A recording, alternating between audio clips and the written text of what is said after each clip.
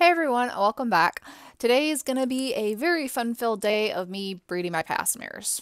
I know it's not the most stimulating pastime that you could ever do on horse, but it's got to be done, and I've put it off for a couple weeks now. We're midway into June, so I probably need to get on that and get that done because it just kind of helps with the assembly process if you try to breed them more towards the beginning of the month, I think, and especially if you get them all bred within like a day or two of each other, because then they're actually aging up at the same time and it kind of doesn't really mess with your organizational system a bit. So we're gonna breed some past mares today. We'll just stick with this, I guess. So first thing we're gonna do, of course, as always, I've done this several times before, is buy up wheat bran so I can keep my vet fees low. 12,000, need a couple more. Let's see, 2,000 at least, 3,000. That should work. Okay. Well, I'm going to go buy more because otherwise when I'm doing lessons with them, I'll end up gaining that equus right back, and then I'll have to come back and I'll have to bank some more wheat bran. So we'll just get down to, how about 4,000? That'll work. Okay, we're going to pull up some stallions. I'm going to set up some covers first. We're going to advanced search, and we can just do male, gender, that'll work. How many do I want to breed? Well, so we'll just send out a bunch of covers. I don't really care if they get taken or not. All right, wait for those to load, close out the affixes that open up, and we'll start offering covers. I just go ahead and offer public covers because these are just kind of junk stallions, I guess you could call them, and I don't really care if their covers get taken. I'll make the money for it, so it's fine by me. You have to be careful once in a while because sometimes, like, there was one time I noticed that my equus amount kept going up when I was breeding my horses, and I didn't realize why, and I realized somebody was buying up the covers, which I thought was pretty cool because they were just, you know, just random stallions I had, but then I realized that my vet fees kept getting a little bit higher because I kept getting money from coverings, and so I was like, oops. Which, like I said, it didn't bother me, but it was kind of like, no, I don't want to pay more for vet fees. Go back down. Okay, offering the covers is usually the quickest part because you can just sit here and just click this real quick. It's when you're actually going to cover your mares that the process is an absolute horrendous pain. But now, the main reason, if you're wondering, well, I've kind of explained before why I mostly keep mares, because you know you can keep less stallions. You can use like one stallion per 2 mares or so, depending on how many covers you offer. But kind of the big reason why I did start mostly keeping mares on International was that for quite a few months, I kept breeding loads of extra mares because then I would sell extra foals. And just from these, and that was even when I wasn't just breeding specifically for pass horses. Like I had a sort of consistent breeding and foaling schedule set up to where I was constantly breeding mares and then I was foaling them.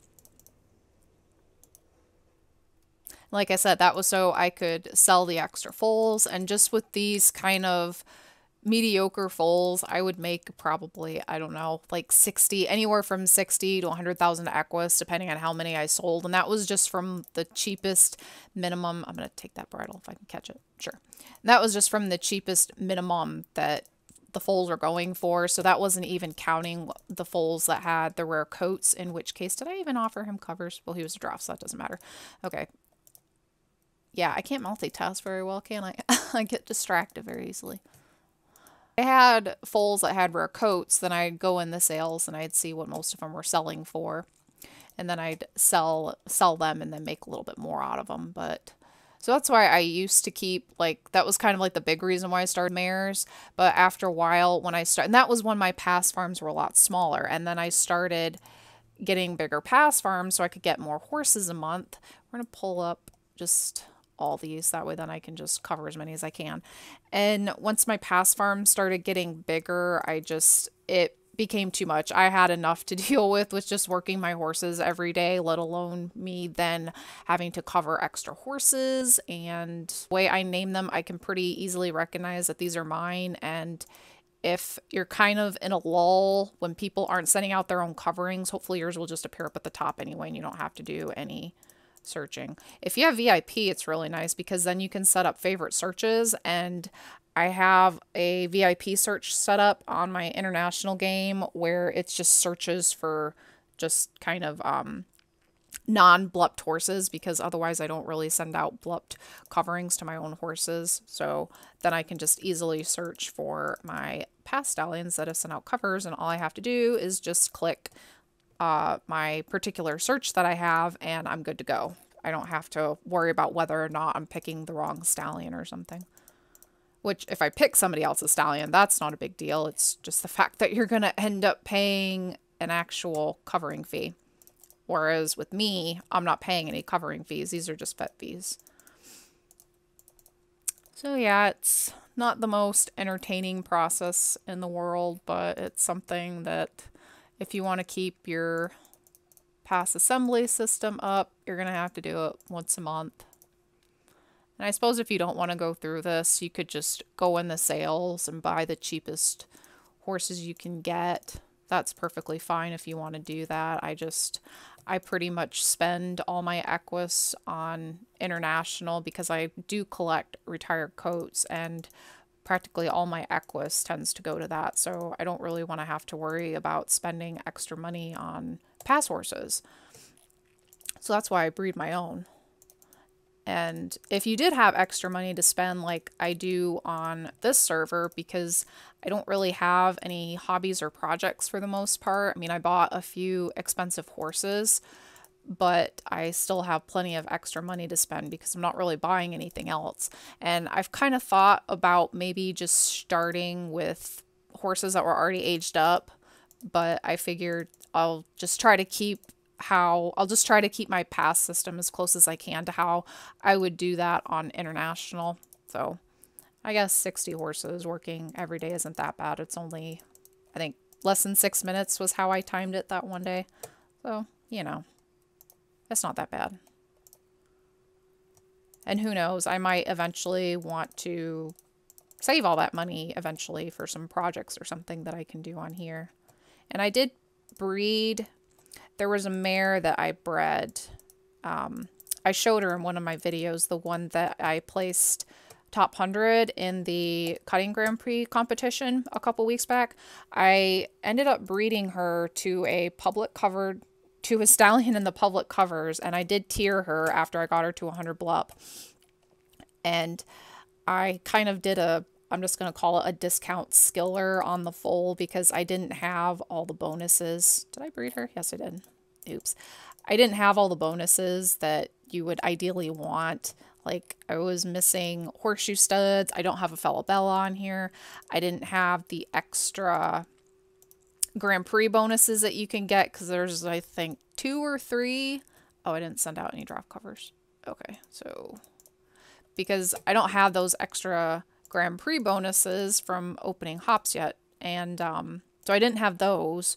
Let's see, what other bonuses was I missing? Well, I didn't use a Water of Youth. I sort of contemplated it. I contemplated putting a Water of Youth on it because I did manage to board the horse in a 60E lesson EC, but I just didn't think it was really worth the point because I wasn't going to make it immortal. I don't have a Philosopher's Stone, and I wasn't going to spend 3 passes to get one on here. I just didn't think it was really worth it. And it just wouldn't have been worth the time, the aging points that it would have spent, and just my frustration levels because, like, aging a horse with the Water of Youth is just a nightmare, I think. So, yeah, I just sort of did, like, a discount skiller. And I put him in the Cutting Grand Prix because it was a Frisian foal, and they're pretty good at, their skill set is designed for cutting on here. And it ended up, he got 29th, I think. So, you know, he did really good with that. I'm really happy. And his dam got 90 something. So she's still, her skills are still high enough that she was able to place in the top 100 in the Grand Prix again this week. So, which, if you'll notice, I still have the fountain, and this is actually that I'm recording this a week after I got the fountain previously. So I did last week manage to unlock the fountain again for a second week in a row, and I'm hoping now with pretty much those two alone, since they both placed top 100. Whoops, that's not my horse.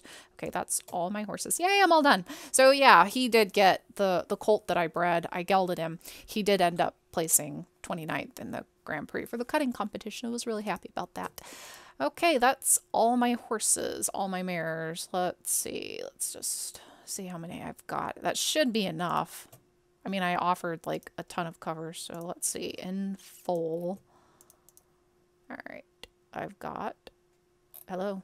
Oh, search 22. Okay, that'll be more than enough because really I only need 10, and if I just want to keep full or fillies, hopefully that will, you know, maybe I'll get lucky. It'll be like an even half and half, but either way, whichever ones I don't keep, I can end up selling them. So that was me covering a bunch of mares. I don't think it took as long as I thought it was going to, but yep, that's one of my monthly chores on here, covering my mares, and then in a few days I will be foaling them. I think it's the foaling process that's even more of a pain because you have to name it real quick and then put it in the breeding farm and then take care of it. So foaling's even worse. Anyway, that was it for today, guys, and I will talk to you soon. Bye.